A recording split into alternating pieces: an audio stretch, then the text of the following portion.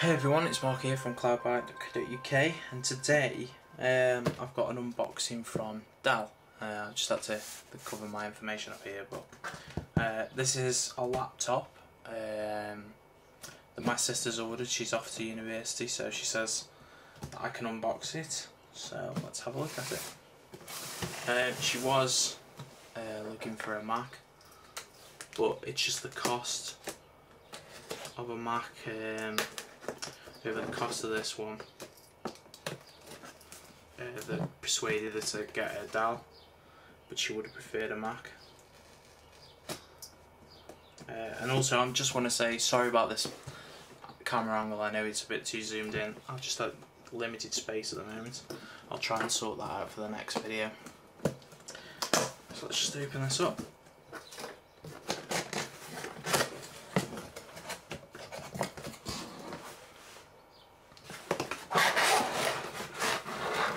So we've got some beautiful brown packaging. So this is the laptop here. It's just nice and loose, which is always good to know. Whoa, that's heavy. Ooh, that is pretty heavy.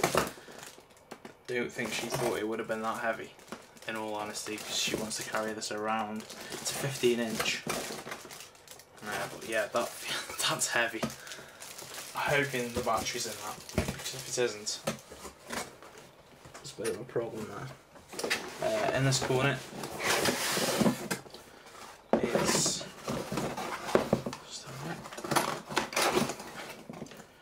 okay. So we've got the UK 3-pin, and then we've got the brick transformer. That's a lot littler than my dad's got here. A Dell from I think he's about 3 years old now, and his is like twice the size of this, so it made them a little bit little, which is good. Anything else in here? Okay, we've got the drivers and utilities already installed on your computer, yeah, along with loads of other rubbish that I'll have to wipe off. That's the worst thing about a Dell, as we all know. It comes pre-installed with an absolute load of rubbish on that you don't really need. Luckily, I can get rid of all that. So that's how I can. Whew, that is heavy. Just put that there. So let's just have a quick look in here. So yeah, we have the Dell drivers and utilities. You can see that there.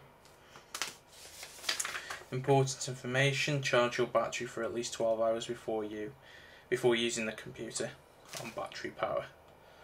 Update to the latest computer BIOS and drivers. Surely the latest drivers and BIOS should be already on, because I thought that was the whole point in getting it from Dell. Obviously not. Some software agreement, safety and environment. Oh yeah, I forgot to say what this is. This is the Inspiron 15r.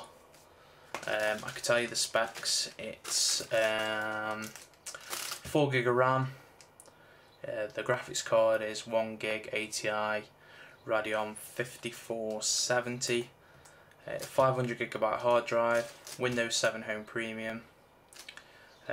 It's got the Dell wireless mini card for G and N, and the processor is an Intel Core i3 2.26. So yeah, it's not a slow one, or it shouldn't be anyway. Just get this out. Okay, so it's got this. That's nice. You can see the shine there, sorry about that. I don't know whether you can pick up these, but it's like little lines on it.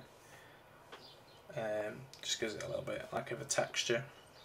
And you got the Dell logo there. It does feel quite weighty. It's a lot bigger, even though it's only 15-inch. It looks a lot bigger to me. Okay, so there's no clip like on my dad's one. It's an older one. Okay, that's quite nice inside there. We've got this silver, like gunmetal finish, black keys, a nice size keyboard as well. You've even got managed to fit like your num lock area on here, your numpad. A nice screen, 1.3 megapixel camera built in. So yeah, all in all, that's pretty nice. Let's just close that back down. Okay. On the side here, we can see that this is the Ethernet port. We've got is that USB? No, eSATA port there. Sorry. The drive. You've got a SD, MMC, and memory stick. Little tray here. You just pop your card in there.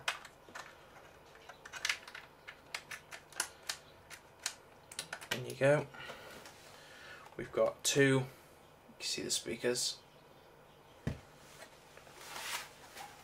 Over this side we've got a HDMI socket, which is nice. Your headphones and your microphone, another USB socket there. On the back we have a USB socket there. Your display adapter there, so if you haven't got HDMI, you've got the old VGA, you can whack that in there. Another USB here, and your power goes in there, and there you've got that little hole there's there for the lock, the Kensington lock. So all in all, it looks really nice.